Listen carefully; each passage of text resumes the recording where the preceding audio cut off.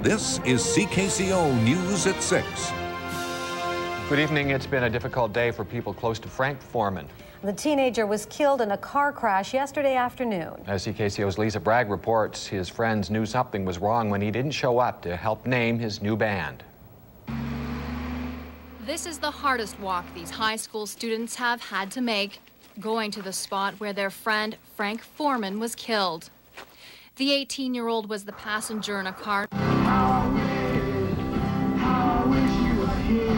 The music from a car radio, memories of the last time friend and Galt Collegiate teacher Wendy Higgins heard Foreman play his guitar. It's kind of good that we could all grieve together as one, because being a teenager is difficult to learn, to have to lose a friend that was so close to you at such a young age.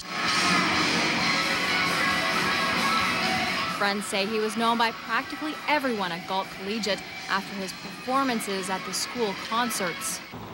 Other friends were too distraught at the impromptu memorial to speak, but earlier, when they gathered, just like they do every day during the school year at the local Tim Hortons, Chris Chalk told us about his friend.